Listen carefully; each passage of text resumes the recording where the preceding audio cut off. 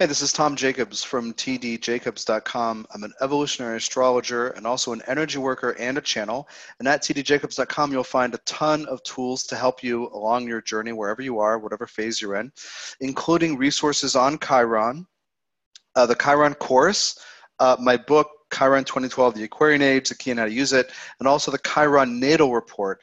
The Natal Report will give you specifics on your house and sign and natal aspects, transits and progressions to your Chiron, but also transits of Chiron to the rest of your natal chart. That's under Natal Reports at tdjacobs.com. This video is on Chiron in Pisces, natal Chiron in Pisces. Now, as you may know, as if this recording is June of 2018, recently, within the last few weeks, transit in Chiron went from Pisces into Aries. But what I'm talking about is the natal placement. And for the last 8 or so years, a lot of people being born have Chiron and Pisces, but also many people born in the 1960s have it. I'll put the dates for both of those periods in the description of this video so you can identify if you have Chiron and Pisces. There's a little interesting note that I was thinking about, trying not to get too tripped up on it. Because I'll talk about Chiron and Pisces being a resistance to or a hesitation to surrender and let go of control. With Pisces, any planet working through the lens of Pisces, as I'll describe, needs to surrender and let go and flow with things and relax and give up control. But the people born in the 60s with Chiron and Pisces have Pluto in Virgo, which is an earth sign. So they're going to want to try to control things. And the younger people now who were recently born with Chiron and Pisces have Pluto in Capricorn, another earth sign that can tend toward control. So it's a little interesting thing here. If you're following along with evolutionary astrology and what Pluto means. So first I'll put your attention on the way I work with Chiron is unique. I've channeled some stuff about it that I've talked about in the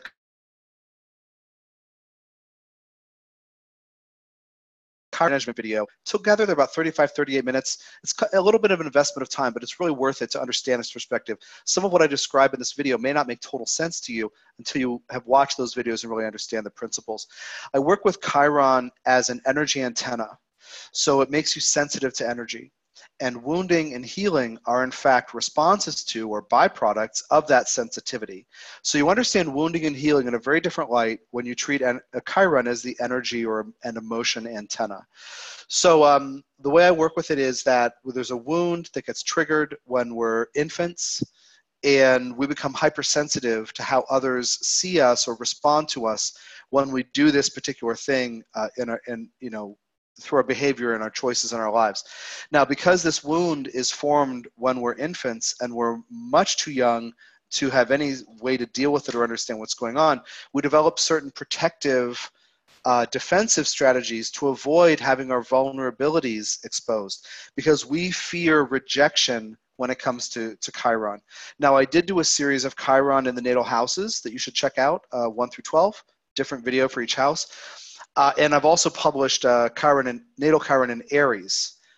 But I want to get into this Pisces thing now. So any planet working through the lens of Pisces, as I said, needs to surrender and let go of control. Now, Chiron is this hypersensitivity to how others react to you and fearing rejection if you do this thing. So Chiron in Pisces doesn't want to open up to feel, to surrender to what's happening around, to go with the flow, to surrender to what's happening in the world around the person. So where other people can pray something out and meditate, I've had healers tell me to meditate stuff out. You just got to meditate that out. And I'm like, Chiron and Pisces is a wounding to letting go. Now, when you relax and surrender open, as any planet in Pisces would want to do or would naturally feel inclined to do, you're going to be open to or susceptible to being more deeply affected by energies and emotions in the world around you. The problem with Chiron and Pisces is a fear of being overwhelmed by energy and emotion. So people with Chiron and Pisces are afraid to relax really or too much because they might be overwhelmed by just the multitude of stimulus around them. So the pain and suffering in the world, when we open through the lens of Pisces, we're aware of, the plight of the abandoned kittens. The sad story. I'm not laughing at the kittens or the people, but the sad stories, the tales of woe, the pain and suffering in the collective. Pisces represents when we merge, we end up merging with the collective or the collective consciousness or unconscious. So Chiron in Pisces is going to want to resist surrendering, relaxing, open. So sometimes, because of that thing about when I open, that I'm more vulnerable or susceptible to absorbing stuff, some people with Chiron and Pisces will have developed strategies where they might open to a trusted other, a lover, a spouse, a friend, a pet, but they might not feel willing to be part of the world and embrace that they are part of the fabric of creation. So people with Chiron and Pisces may feel cut off from the collective. You could think of it, and he pointed in Pisces as seeking, a connection with a higher truth or through a higher truth, seeking a connection with the collective and all that is and all of humanity and the cosmos. So the wound with Chiron and Pisces can be, because of fear of overwhelm, getting cut off from the collective. So, feeling compassionate toward all of the plight of the kittens, right? The abandoned cats or whatever. Compassion is one of the Chiron endpoints, but people with Chiron natally in Pisces might fear opening up, which might prevent them from really being able to feel compassion. I'm not saying they're all hard-hearted or they're mean or cruel or looking in their psyches it's all gray and indifference to life, but they may, to try to protect themselves, to try to shield their very vulnerable Chiron sensitivity, they may cut themselves off from such feelings, from being open enough to have compassion. Now, if you have Chiron and Pisces and I say to you, well, the key to this story is having compassion and letting everything flow through you without taking personally anything you feel, without absorbing it, then I'm asking you to be open to experience quite a lot of energetic stimulus that may seem to threaten to overwhelm you, that may make you afraid that you'll be taken over or that you'll drown in the pain and suffering or the sorrow or the grief or the whatever it is that's happening in the world around you or in other people. But if you can have compassion for the human experience and the plight of humans and animals and the fact that suffering is part of the world, then you can better move through it, allow it to happen and flow through you. If you have Chiron and Pisces and your heart is shut down, you're going to be unhealthy and unhappy. You're going to feel that something is missing from your life and that you're doing something wrong. And yet, if you just open your heart, you might feel overwhelmed. So let me give you the strategy. One of the Chiron things for anybody's Chiron is to be grounded in the body, centered, connected to the earth, being aware of what your feet are touching all the time, right? Grounded and centered. So you know what energy is yours and what isn't yours. And I ask people to cultivate this over time. And there's a free 13-minute grounding MP3 on my webpage, my homepage, that you can download and use daily to work on this practice. And I have a bunch of other tools. You can email me with questions about other tools for grounding and meditation, and getting centered. But from that grounded place, then you can open up and flow with things, but not take things personally, not absorb things. So the intention that you're not going to absorb the energies and pain and suffering, but you're choosing to be aware of it, and you're going to be compassionate toward it, that's really key.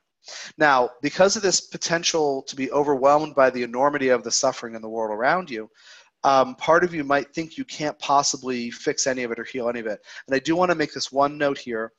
As I said, the people born in the 1960s with Chiron and Pisces, many of them have that Chiron opposite Pluto and Virgo. And Pluto and Virgo says there's a soul level mission to be specific, to be useful and practical, to hands-on heal things, to make progress, to fix things. But the Pluto opposed by Chiron and Pisces, and it's a lot of people born during the 1960s, that says in a bunch of lifetimes they are overwhelmed by the enormity of the pain and suffering, or the endless nature of people's pain and suffering, or I just helped 50 people, and I looked out the window and the line goes around the block, there's another 200 people. That sense of overwhelm, because Pluto and Virgo needs to be very specific.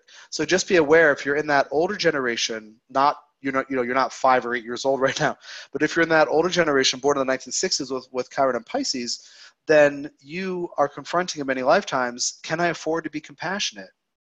Well, what kind of jerk wouldn't be? Wait, if I help people, am I going to lose myself? But who am I if I don't help people? There's like this rock and a hard place that a lot of people with that might be in. Now, since as of May or something 2018, transit in Chiron entered Aries, that means that the Chiron returns for almost everybody with natal Chiron and Pisces is over. And so the Chiron and Pisces natal return opens the door to the wounded infant and also the call to be compassionate, but to learn more about energy management. And as I said earlier, check out the Chiron Natal Report at tdjacobs.com, because it will treat house, sign, and aspect, including if you're close to your return, the Chiron return around age 50, and transit progressions to your natal Chiron and transits of Chiron to your natal chart. And really, the teaching that I use with Chiron here is to open the heart, but to be so grounded and managing intentionally your energy and your emotions that you can engage with the world and be compassionate and bring compassion with you, but not be overwhelmed. For people with Chiron natally in Pisces, that tendency toward overwhelm may be even stronger. So that call to get grounded is even more important. So thanks for your time and energy, and check out those resources at tdjacobs.com. Take care of yourself.